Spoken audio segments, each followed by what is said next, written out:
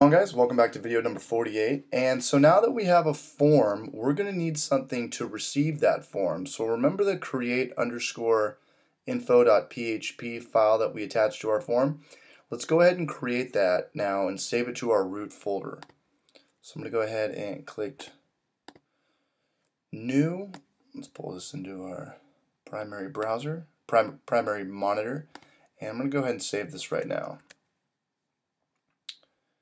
And what did we call this? Create_info.php. Create_info.php. Okay, so now let's go ahead and what do we need? We need to go grab our variables that had our connection, the first two steps of our connection, so we can get to our MySQL. I'm going to go ahead and paste those right in there.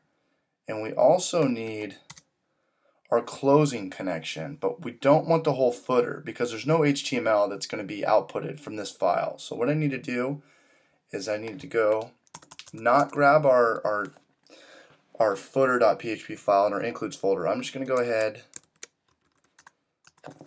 and I'm going to go old school. I'm going to close this out.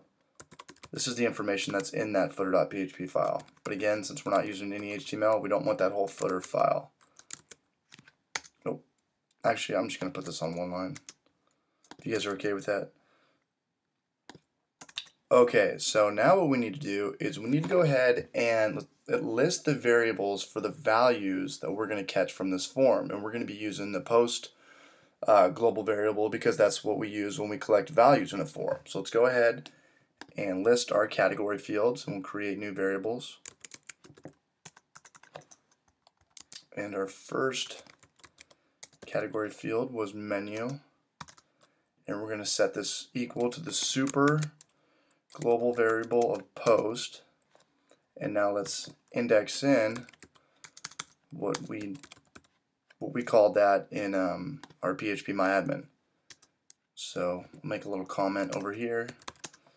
Use post array because we used post variable to collect values in a form. Okay, but we had two more category fields. We had position, and we also had visible, I believe so. And I'm just going to go ahead and copy and paste this right here. And let's close these out because we're going to end the statement. We're going to end each statement. And then let's go ahead and fill in the correct index.